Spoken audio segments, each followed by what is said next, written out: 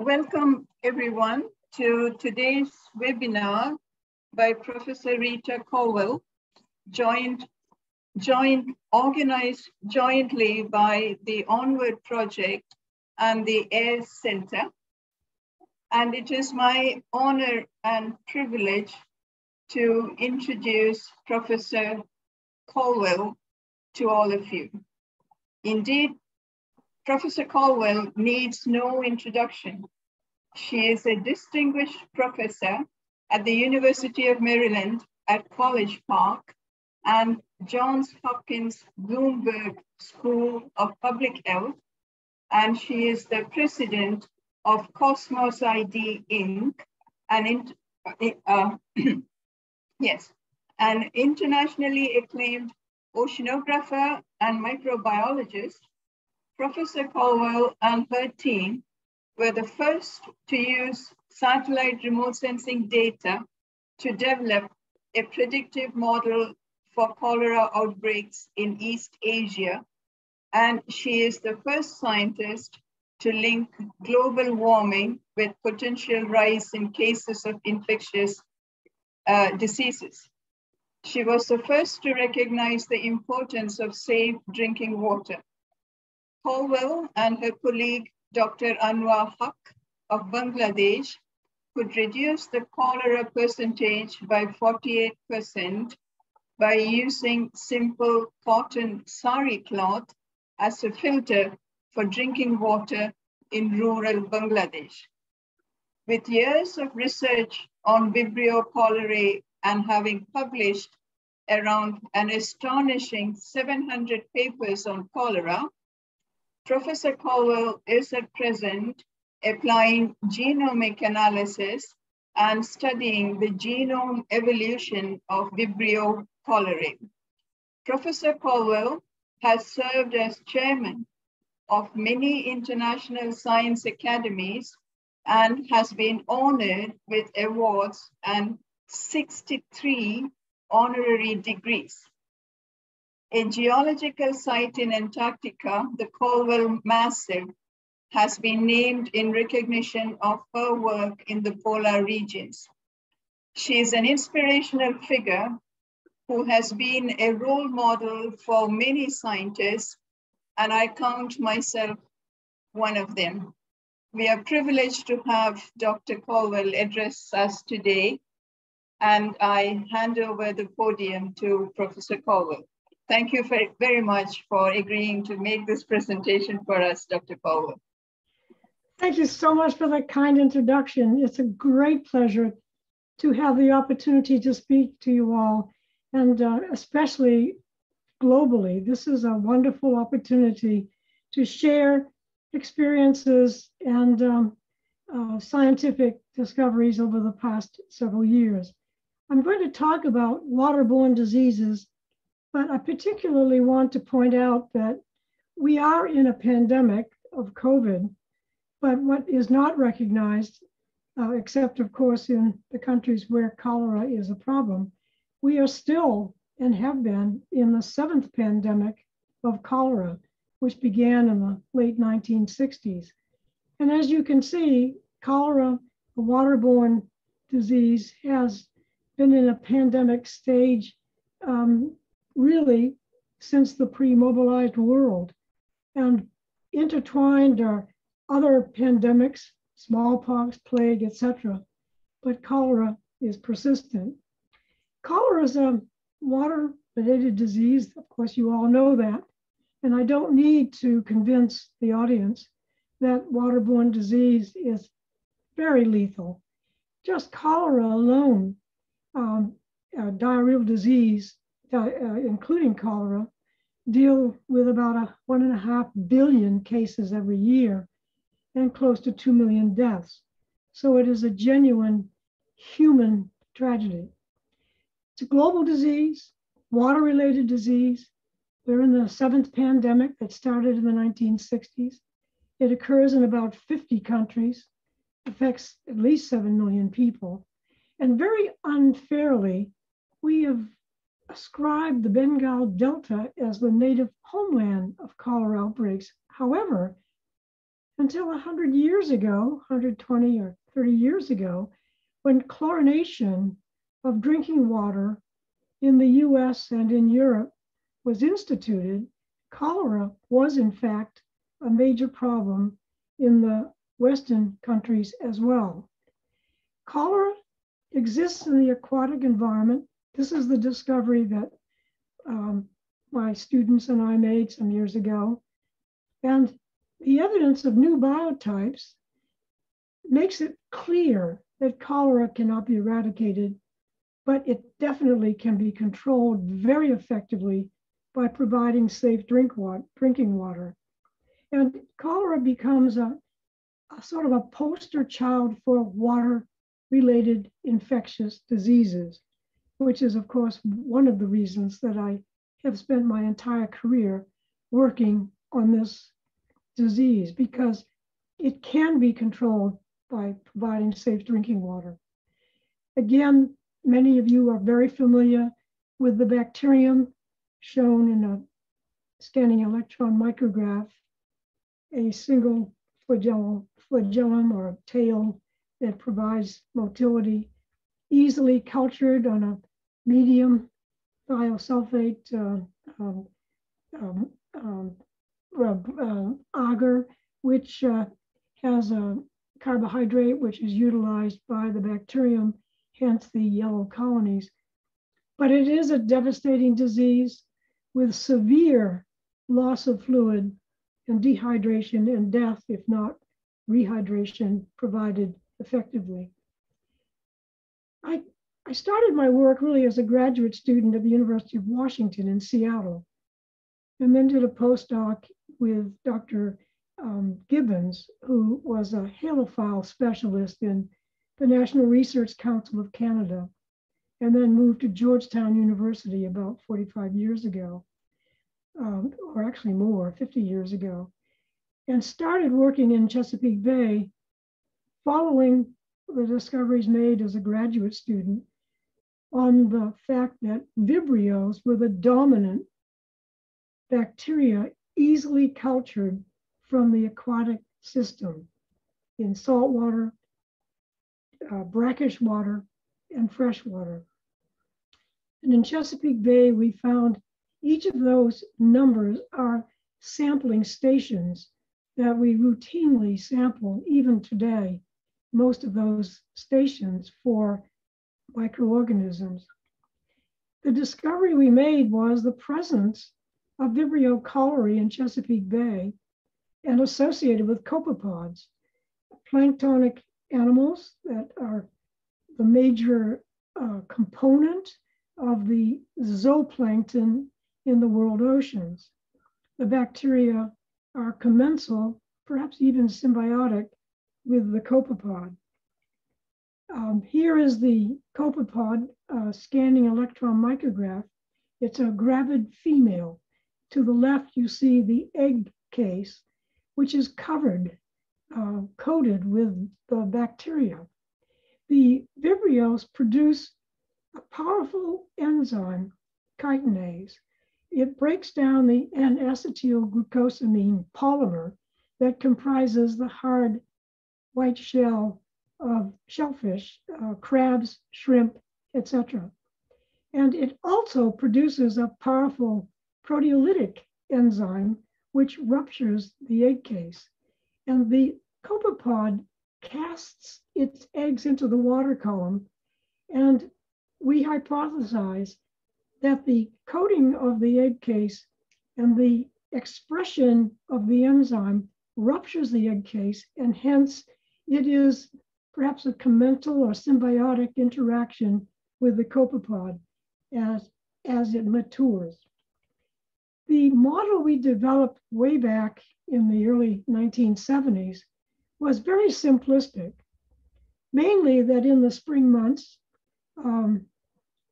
with increased sunlight, the phytoplankton, the algae, bloom. That is followed by the bloom or the ascendancy of the zooplankton, which feed on the phytoplankton. And then as the zooplankton population declines or crashes, it releases the Vibrios into the water column. And these spring and fall blooms correlate very strongly with the epidemics that occur in Bangladesh, Calcutta, Southeast Asia, in the spring and fall. And that was the first correlation of the relationship of a seasonality with the plankton bacteria correlation. Now, we were criticized that this was just a phenomenon that occurred in Chesapeake Bay. And the challenge was whether this really held in Bangladesh. So in 1975, my students and I took up the challenge and began about 35 years of research in Bangladesh with our colleagues there, and subsequently graduate students who joined my laboratory, postdocs, etc. A very productive collaboration.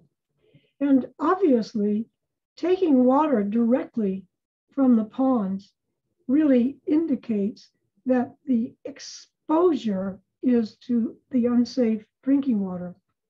And the model for cholera source that we had developed in the Chesapeake Bay held in Bangladesh. Now, obviously, person-to-person transmission is paramount once the disease is entrenched. However, the source is the environment, and the bacterium is a naturally occurring microorganism that functions in the carbon and nitrogen cycling of the aquatic ecosystem. Now, it became important for us to understand how to predict, because if we can predict and if we can intervene, we can prevent substantial numbers of illnesses and death. If we wait until the peak of the outbreak, by that time, it's really too late because you're not able to intervene sufficiently early. So it behooved us to develop a mechanism for determining prediction of cholera. And it turned out that in 1985 or thereabouts, Landsat, a satellite, was launched by NASA, the National Aeronautics and Space Administration of the US. It was able to measure chlorophyll A, B, and C. It was able to measure sea surface temperature and sea surface height. The sensors were able to pick up these parameters. And since we had shown that chlorophyll, the phytoplankton, were the first indicator that those populations became abundant, followed 3 or 4 weeks later by the zooplankton bloom, we could calculate that relationship. And we published this 22 years ago now. And you can see that the sea surface temperature is the blue line, and the red line are the cholera cases in the Bay of Bengal. And the measurement of sea surface temperature, chlorophyll, sea surface height, we took a 1 mile quadrant off the coast of the Sundarbans in Bangladesh. This was 1990, 1995.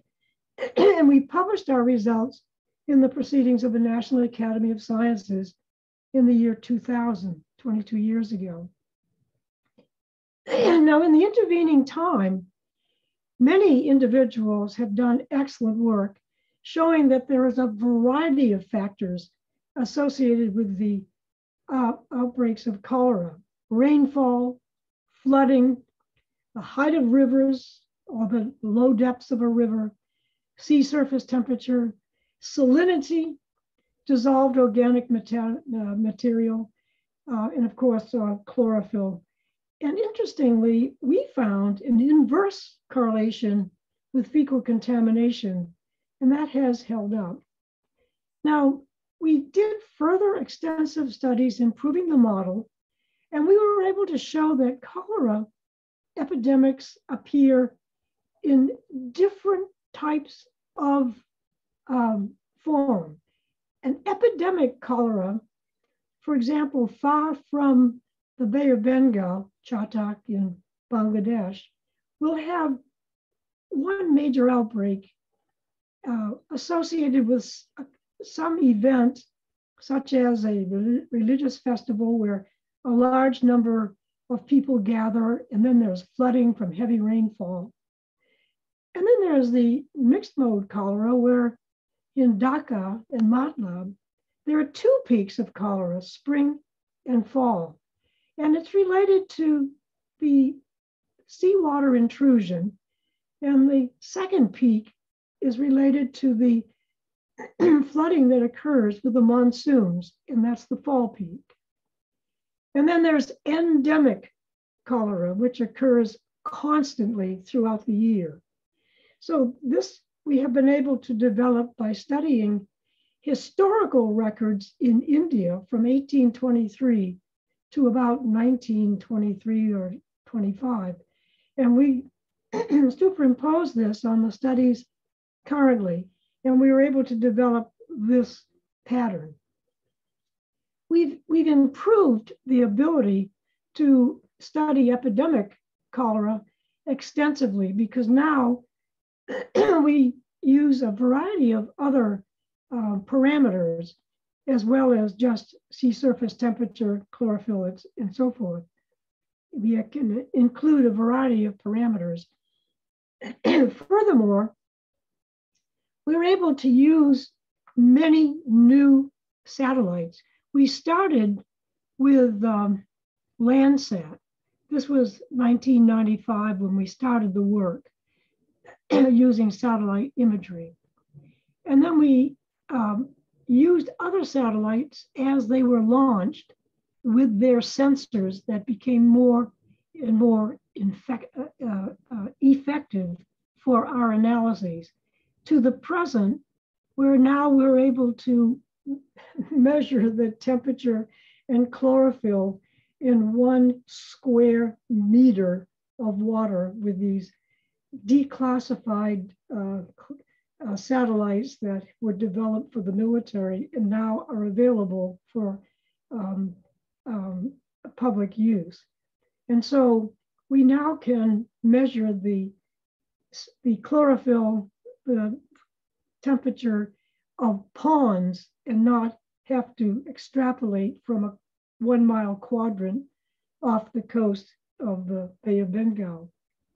So the question is, how effective could our predictive model be? We did a retrospective analysis of the cholera in Haiti, and the 2010 outbreak occurred at the time of a massive earthquake that was devastating to Haiti. It occurred in January, and in late that year, around October and November, the cholera epidemic, which was serious and tragic, occurred. What we discovered was that when we went back to the data available from NASA and from other data banks, 2010 was the hottest year in 50 years. The red line shows the average temperature in 2010 and the average of the previous 50 years. Similarly, in late August, September, a massive 50-year major rainfall occurred following the hurricane that traversed around Haiti. So all of the factors that concatenated with the earthquake having destroyed what was left of a rather primitive but had been functional sanitation system, this combination was really such that the outbreak could have been predicted. We then did another analysis, since that 2010 was fascinating as a retrospective study. Hurricane Matthew traversed Haiti, was very damaging again. This was 2015, and came up across the east coast of the United States. So we did again an analysis, and our prediction can be shown here as the hotspot of highly predicted cholera. These are the actual cases in 2015. We then did another prediction for Haiti in 2017.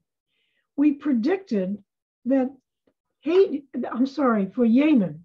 We predicted that for Yemen, cholera would be very serious, very high risk in this part of the country. And in fact, in 2017, that's where the cholera outbreaks occurred. Now, we published this in a scientific journal. It was picked up by Scientific American, which is more or less a layman science magazine. And it was just a paragraph in Science magazine. And one of our colleagues in England happened to see it. And he worked for the British Aid Agency. And he called us on the telephone in January of 2018 and said, look, could we work together? You provide the Yemen predictive maps on a monthly basis, and we will locate water supplies, physicians, medical supplies, where you indicate the highest risk. And we did that. We worked together, and the incidence of cholera was significantly reduced in 2018. Now, it's not clear we can take credit for all of the reduction, but nevertheless, we have continued to provide the prediction for Yemen, and we now work with the UN agencies, UNICEF, British Aid Agency, the British Meteorological Agency, and of course, funded by NASA for the satellite work.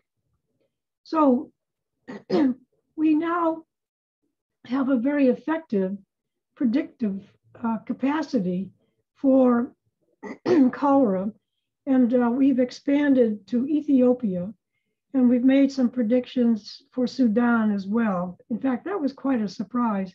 We were doing the study on a larger basis around Yemen as well as Yemen, and we picked up this high risk point and notified the agencies, and it turned out to be true. In other words, cholera did break out.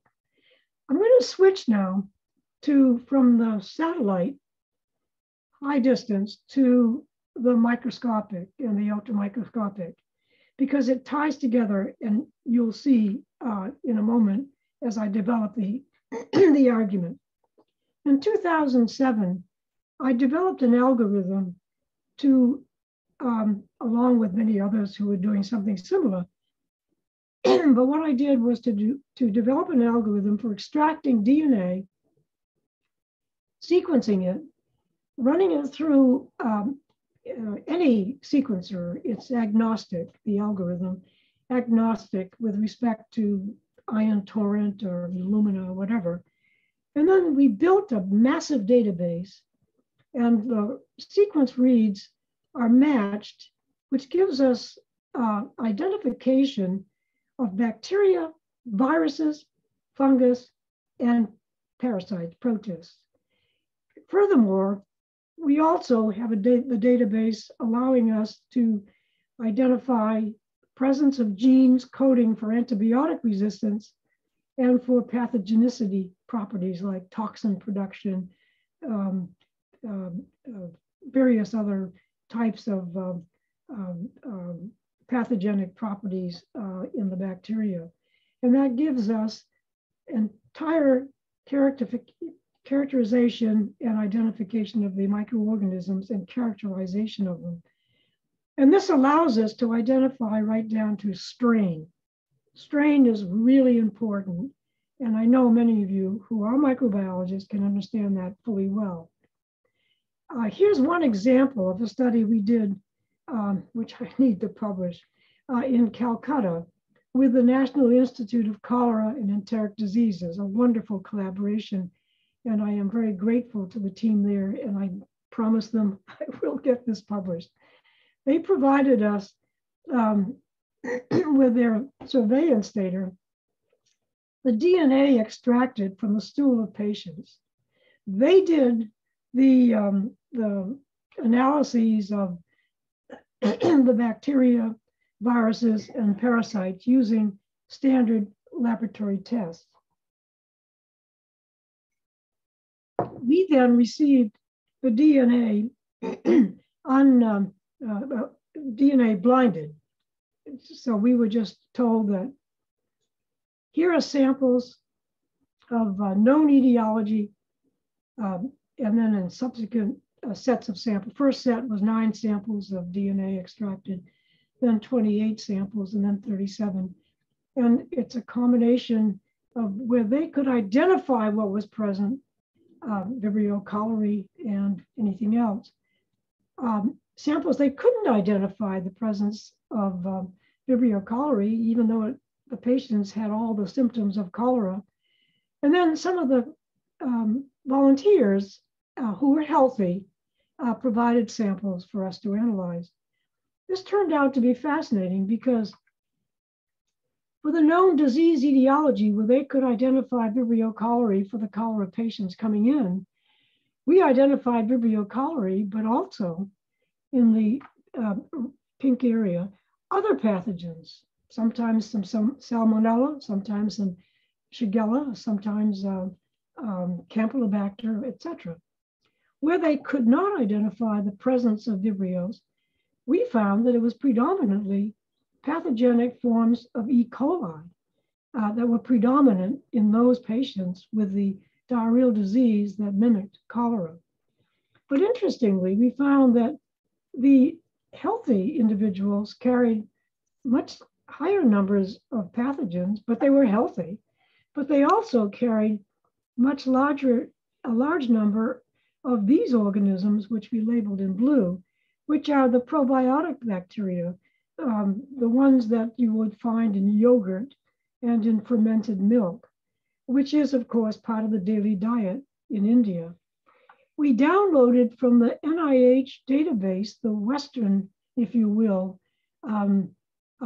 gut flora, and we found that we carry very, very few, the normal, healthy, a few pathogens, but we've known that. We know that individuals may be carriers but not have any symptoms, but we also carry much less of the probiotic because it's not a daily fare in the Western populations. We went on to look at, to test this capacity, and we studied Crohn's disease, healthy, and Crohn's disease, the gut disease problem, males and females. And we found that we could see very distinct differences of bacteria that are present in Crohn's versus the healthy individuals. And this composite allows us to characterize as a predictive capacity for Crohn's. We have also done a massive study, which is ongoing, in collaboration with Dr. Alessio Fasano at Harvard Medical School and Massachusetts General Hospital and our laboratory at Maryland, where they have about more than, by now it's more like 500 or 600 infants recruited for the study in the United States and in Italy. It's an ongoing study. It's now in about the 4th or 5th year. And the parents have their genome sequenced for the presence of genes known to code for celiac disease. And the babies are also, their genomes sequenced to determine if they carry the genes passed to them from the parents. And so we have those without the genes, with the genes. In addition, we also know for those that carry the genes, whether they were delivered by cesarean or vaginal delivery, whether they're formula fed or breast milk fed, whether they had been exposed to antibiotics because of infection or whether or not. So this is an extraordinary study, which allows us then to be able to determine, in the case of controls, very different from the cases of the celiac disease in terms of the kinds of bacteria. And we find that Clostridia are more present, more likely to be present in the celiac disease, and the ruminococcus are more likely to be dominant in the healthy. So these are ongoing studies. I'm going now to switch to COVID. It's not exactly a waterborne disease, but you'll see in a moment why water analysis is critical. This disease, we all know by now, 2 years into this horrible pandemic, that it affects the lungs, the liver, the kidneys, and the intestines. What's fascinating is that we tested right away to see whether our identification system worked for the variants. Well, at that time, we started in March and April of 2020, 2 years ago. And that was when there was no vaccine. And we wanted to make sure we could detect the SARS virus, and we could easily by the analysis that we were doing.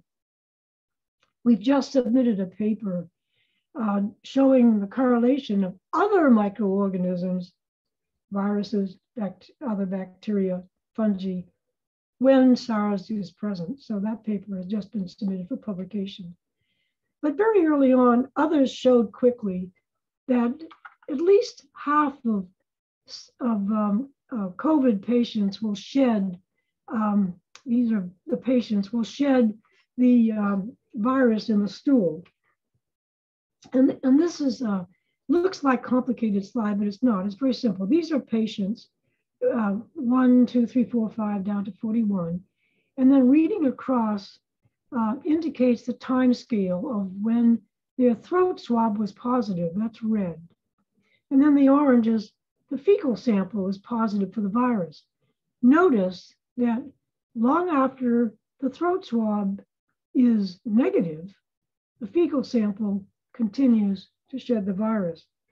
What we have been doing for the last almost 2 years is a big study for the state of Maryland through the governor's office, analyzing wastewater for the virus and for other microorganisms. Because I feel very strongly wastewater will be the predictive public health tool for disease in communities and will continue into the future. Now, this is not a new thing for me to say, or because 50 years ago, wastewater was analyzed for poliovirus to determine the presence in the community. But it hasn't been used as I think it should be. But of course, now we have this tool to be able to determine the presence. This is a study from Frederick, Maryland, one of the sites. And we started the analysis in June of 2020. That was 2 years ago, almost 2 years ago.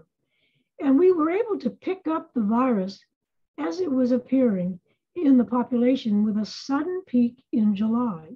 Now, the blue are the end target genes recommended by CDC, but we also added the ORF 1AB target genes to confirm, because this was early on, and there was question whether this was even effective or successful.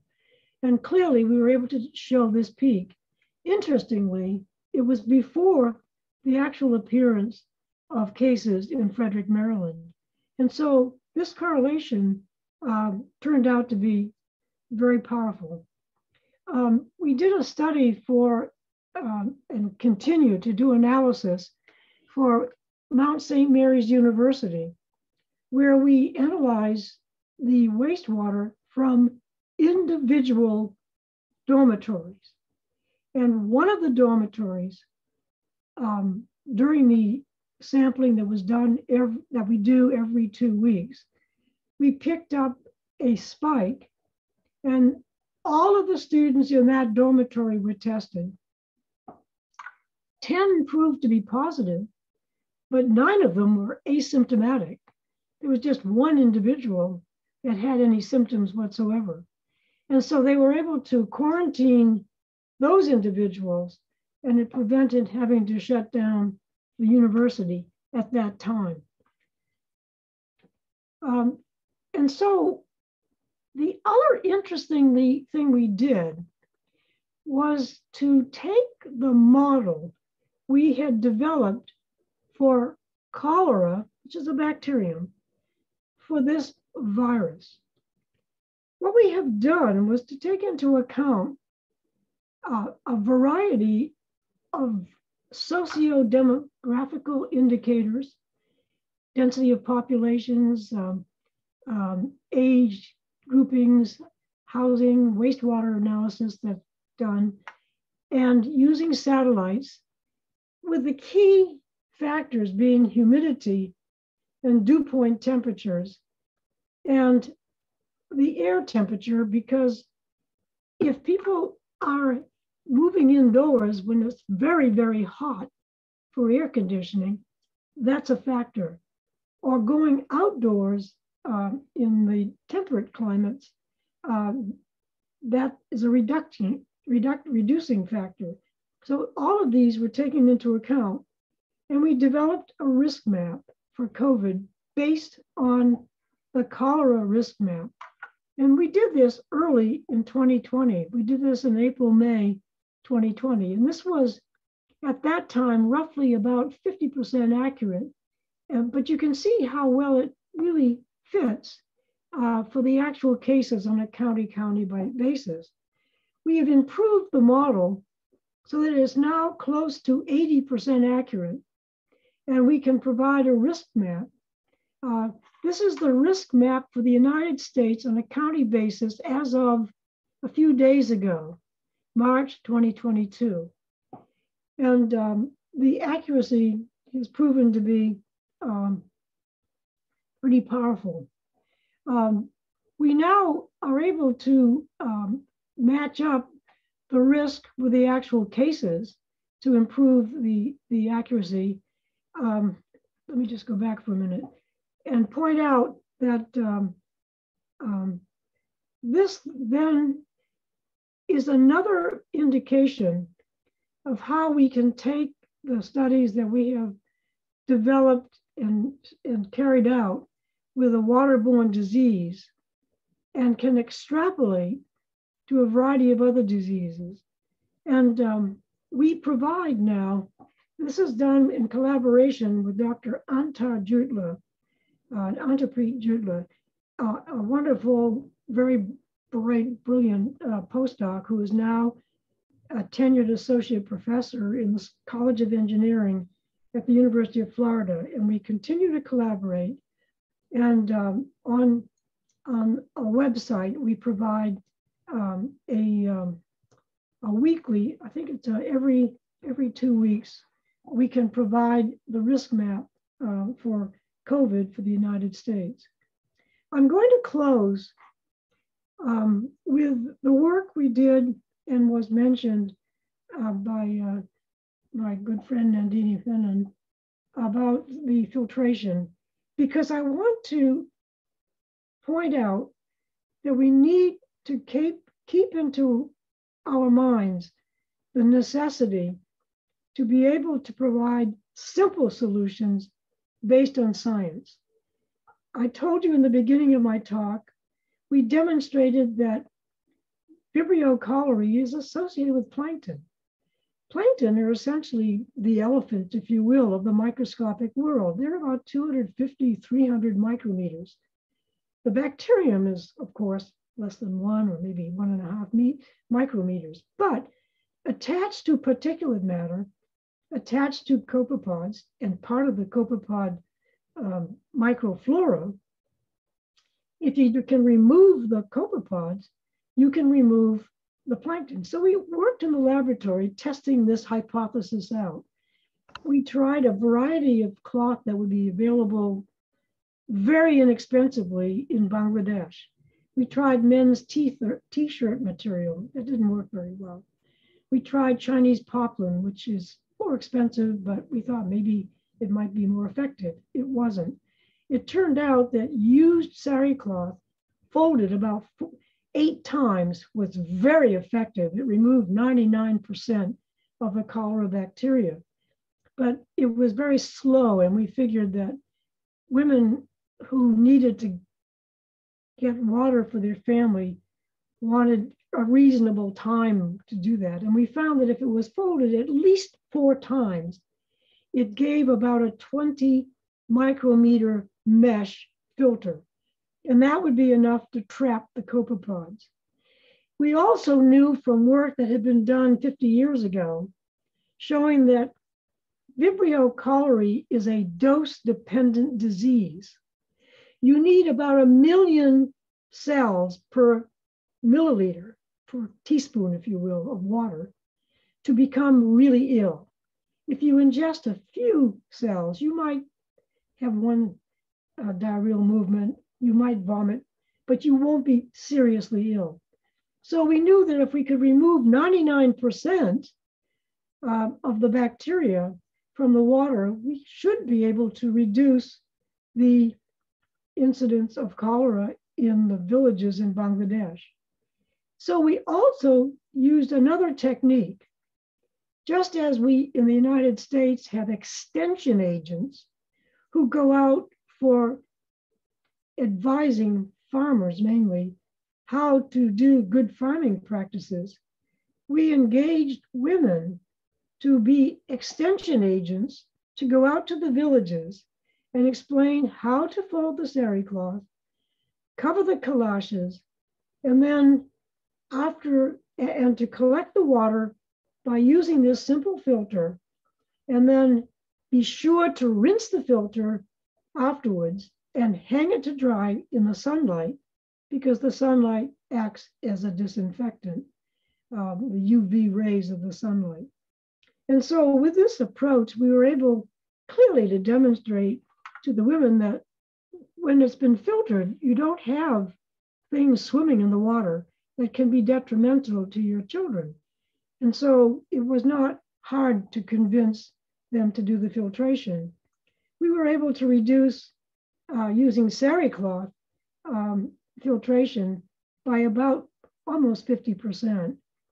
It was interesting. We were challenged as to whether this would be sustainable. So 5 years later, we went back to those villages, both the control villages that we had not trained to filter and the villages where they were filtering. But we found that the villages that were not trained to filter learned that filtration was good, and so they were all filtering.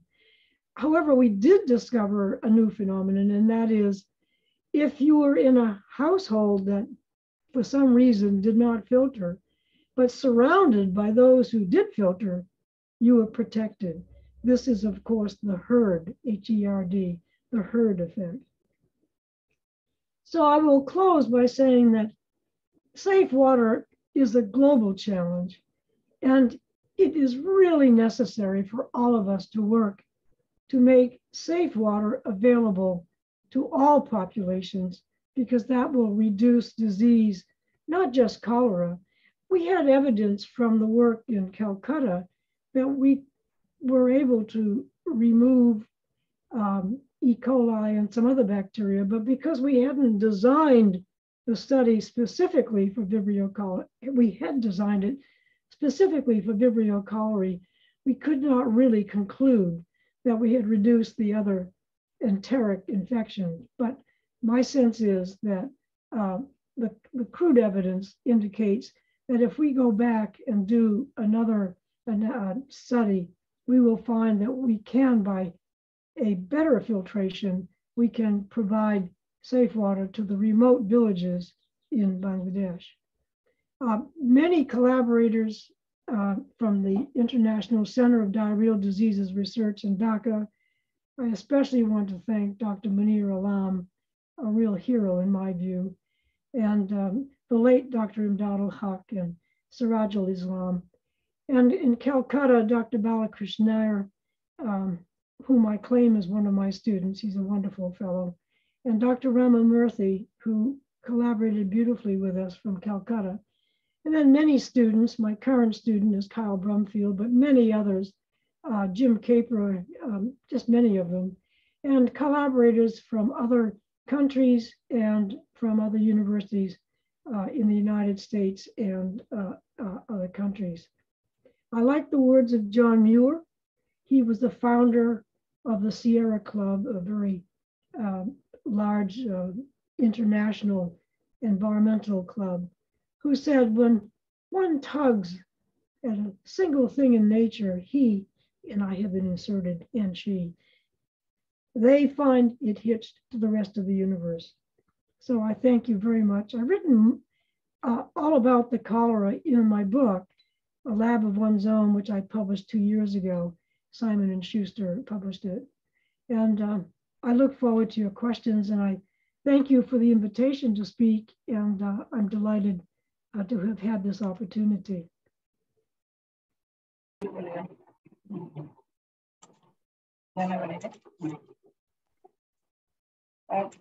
Professor Colwell, thank you very much for that wonderful and inspirational talk, very pertinent to the problems of the day. I understand that many of your old colleagues and friends are attending the lecture today, and I have a request in particular from Shanta Achyutankutti from NIU Goa to convey her warm regards to you and thank you for your wonderful work. Oh, so, thank you, Shanta. Thank you very much. We are absolutely delighted that you were able to address us today. Shall I give it to you for the questions? Yeah. Now, Nandini will handle the question and answer session. Thank you. So we have one question that has come up. In fact, it's in 2 sections. It's in the Q&A box. That is by Julius Barcy. He has asked, is the algorithm employed for SARS-CoV compatible with 3rd generation nanopore sequencing? Oh, yes. Yes, we have started using nanopore sequencing, and we've written some improved algorithms to make it more accurate. As you know, the nanopore tends to have less accuracy than obviously Illumina or some of the other sequencers. But we've been able to, through some good bioinformatics, improve the accuracy, and we have done and published some papers using the nanopore device. Thank you. And he has a second part to the same question. Have you been able to attribute regional COVID-related mortality to any particular pathogenic profile in the water that accompanies SARS-CoV-2? That's a very good question, and give me about a couple of months and I can answer it, because we have that study underway right now, where we've submitted a paper that is preliminary evidence that in fact, indeed, there are other pathogens that we pick up. We're particularly interested to be able to pick up the influenza virus, because there is the prediction or the expectation that as the COVID wanes, the influenza will begin to ascend.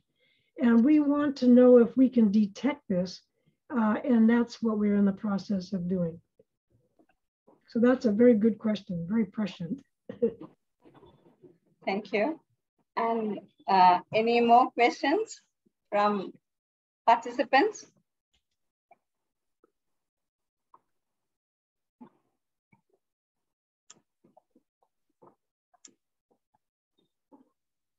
There are many messages thanking you for this wonderful presentation, but I don't see many more questions. Yeah, there's one coming. Yeah, another question has come from Somnath Pai. in your opinion, what is the direction of research, direction for research and policy vis-a-vis cholera? I think if I understand the question, I feel very strongly that we can use wastewater analyses to predict the health of a community, and that this can be done on a regular basis, and with sequencing techniques becoming less and less expensive, and with devices like the nanopore allowing field studies to be done, that this is one way to be able to do a preemptive analysis of the health of a community, and to be able to stave or prevent massive epidemics by knowing that infectious agents are beginning to appear in the wastewater systems. And I think this will be adopted. I feel strongly in the future, we will find this to be a regular public health tool. I'm not sure I answered the question. There's a comment that I'd like to respond to about this being a very human-centric. Yes, there is a population problem, but I'm afraid that that has to be dealt by other social scientists and politicians.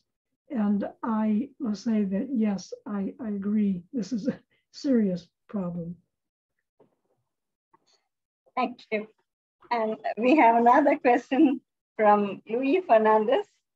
There was a relation with cholera and poppypods. Is there one with COVID and poppypods? Is there what? With COVID and poppypods. Can we? COVID. Oh, I don't think there is there a COVID poppypod link. I don't think so. What we are working on now is the airborne transmission in droplets. My hypothesis is that the micro droplets that have been shown to carry the virus travels much longer than we think. Right now, the medical community at first disputed airborne transmission.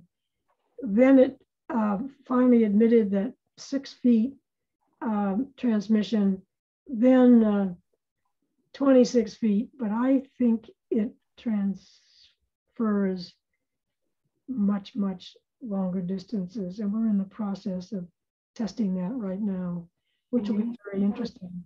Yeah. Yeah, we have another question now from Nuket Sivri. Thank you for your gorgeous presentation. Do you have any thoughts on the rare elements like gadolinium and germanium that will affect the bacteria, algae, or copepods mechanisms? I'm sorry, I didn't catch the connection with what? Any connection between rare elements that will affect the bacteria or algae or the copepods. You mean like ions, calcium, or? I think even rarer than that. Yeah. They're talking about germanium and gadolinium. I'm afraid I don't have any evidence and can't answer that question. I'm sort of curious as to why one would suspect it, unless there was an incorporation from some of the elements in the structure of the copepod, but I have no evidence. I have no data. I cannot speak from without data.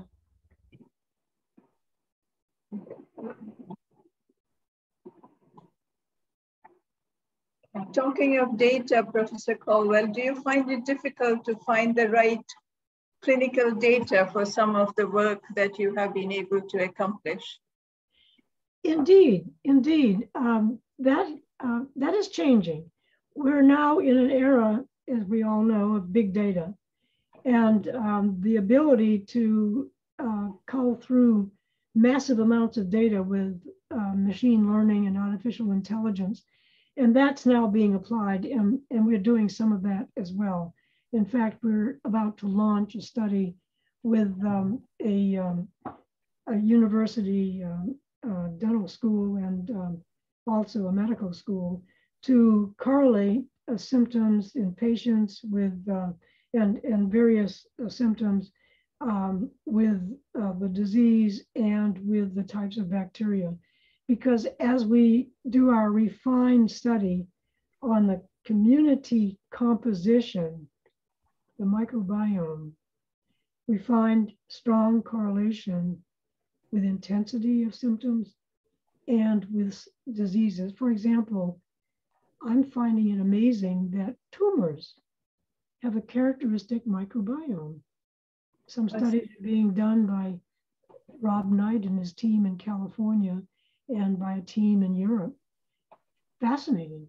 So we indeed are 80 or 90% microorganisms, even though our human cells are bigger. And so some have proposed that microorganisms are yet another organ of the human body.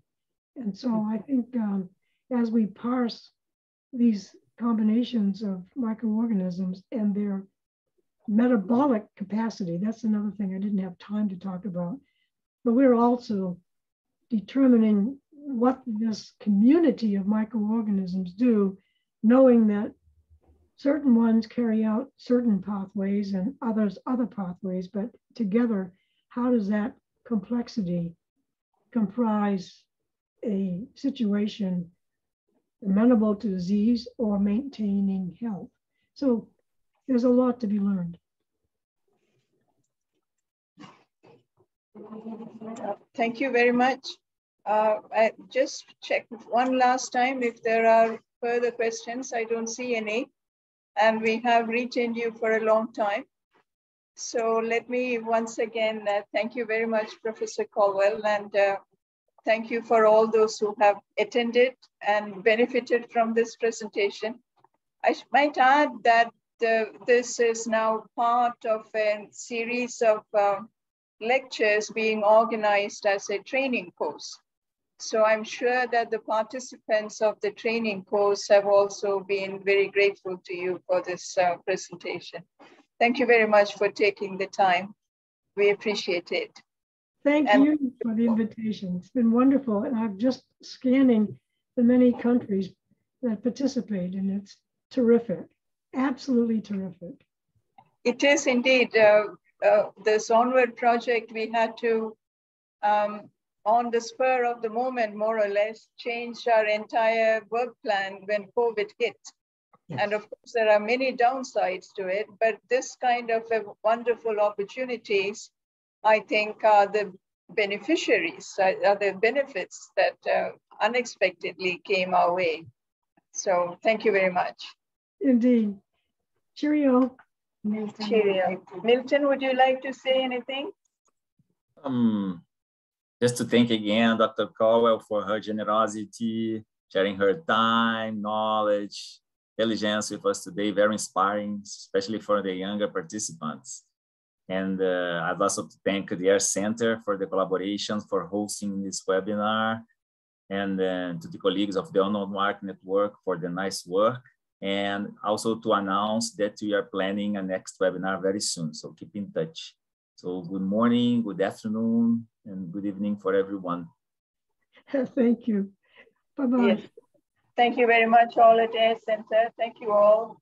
And we wish you goodbye. Bye-bye. Bye.